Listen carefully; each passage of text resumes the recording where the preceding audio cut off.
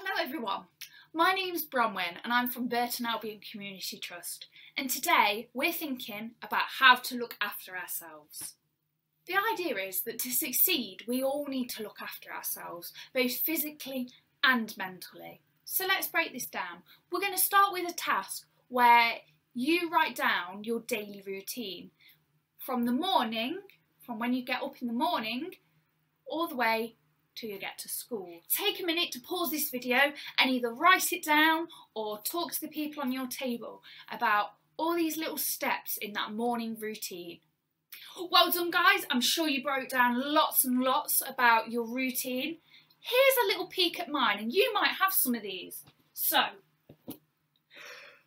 I wake up after a really good night's sleep. I like to try and get at least 8 hours because when you've had 8 hours sleep, it means you're going to have more energy in the morning. A good length of time to sleep for is about 8 hours, maybe even more if we can. That means that we'll have lots of energy and our brain power will really be there for the next day at school. Next up, you go to the toilet. I know we don't want to talk about it, but we all have to, and that's actually part of looking after ourselves. Next up, I get dressed. Now, do I pick up those clothes that I wore from yesterday? Oh, especially those socks from yesterday. No, I put on clean clothes because putting on clean clothes and making sure we are clean, maybe giving ourselves a little wash in the morning, we might have a quick shower and washing our hair as well. This is all a good way to help look after ourselves. Next up, I might go and eat some breakfast. Now, it's really important to have a healthy and balanced diet. So perhaps we wouldn't eat all of these, but it's important to have breakfast because it gets our digestive system going. It helps give us that boost of energy that we all need in the morning. So, woken up, gone to the toilet, I've gotten dressed, I've eaten breakfast. What could be next? I'm going to brush my teeth. So, of course, our hygiene for our teeth is also really important. It's helping us look after our teeth. It's making sure that we've got a nice fresh breath. And it means that when you get to my age, you won't have lots of fillings. All these little things that we do in the morning, drinking our water, eating our breakfast, brushing our teeth, making sure we're clean and we've got nice clean clothes on, all of this is taking care of ourselves. But what about emotionally? Looking after the outside by wearing clean clothes and making sure we eat throughout the day are ways that affect our emotions. Have you ever felt hungry when you've gotten to school because you've not really taken the time to eat a proper breakfast? How's that affected you emotionally? Have you got a bit more irritated perhaps trying to do your maths work or whatever else you're doing in the morning? Have you ever had to go to school when you've woken up late or you've had a really late night playing games? How do these types of things make you feel? How do they affect our emotions? Pause this video and putting your hands up, I want you to tell your class and your teacher a time where you might have not looked after your outside and how this has affected your emotions inside. So perhaps when you've woken up late, you felt a little angry because you've been up too late and playing games too late. Or maybe you felt really tired and you just want to go to sleep. We might feel really stressed or irritated too, and this is all because we've not had the time or made the time to look after those emotions. So making sure that we've had a good night's sleep and making sure that we get up at a good time without having to rush round, making sure that we've eaten some food and drank some water is all some really important things that can help avoid these things. It's okay to have a difficult day. We'll all have them here and there where we might be feeling lots of different things. It's okay to feel these strong emotions, even if that's super happy feelings like being excited or sad feelings like maybe being angry or irritated. I want you to pause this video and think about how you're feeling today.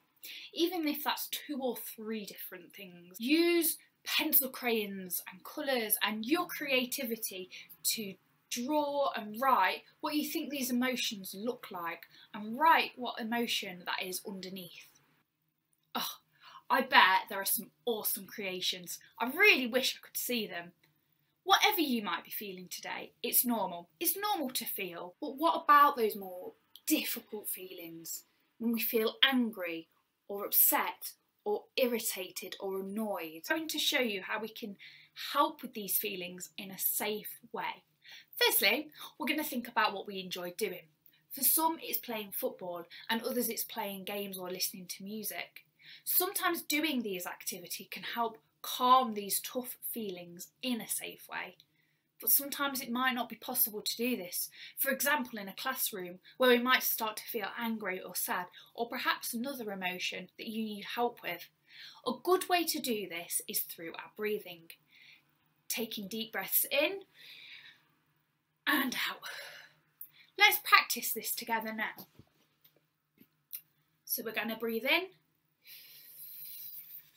Hold for 3. 1, 2, 3. And out. And again. 1, 2, 3. And out. And one last time. In. And out. Well done, guys. Another fun way to practice these breaths is by bumblebee breaths. This is where we put our hands over our eyes. We take a deep breath in through our nose for 5. 1, 2, 3, 4, 5. And when we breathe out, we're going to make a small humming sound. We're going to keep our mouths closed like this and go.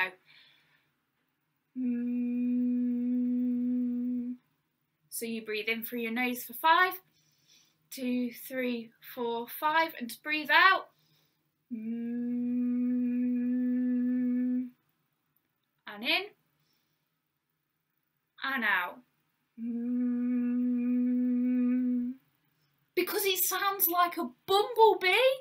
Well done, guys. You might feel a little bit silly doing that the first few times. I know I did, and especially when I'm here on my own. So those are just a few ways that might help us deal with those emotions that we're finding a bit difficult.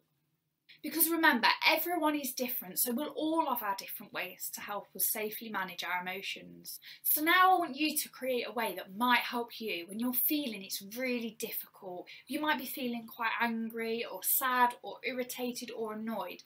What is it that you can do to help yourself? Have you got your own breathing activity that you use? Or have you got a totally different way that you're able to use?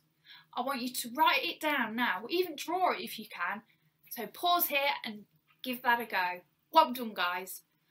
One last thing, I want you to remember it's always good to talk with a trusted adult when we need help, and you've probably heard that lots, but the same goes for when we need help with our feelings.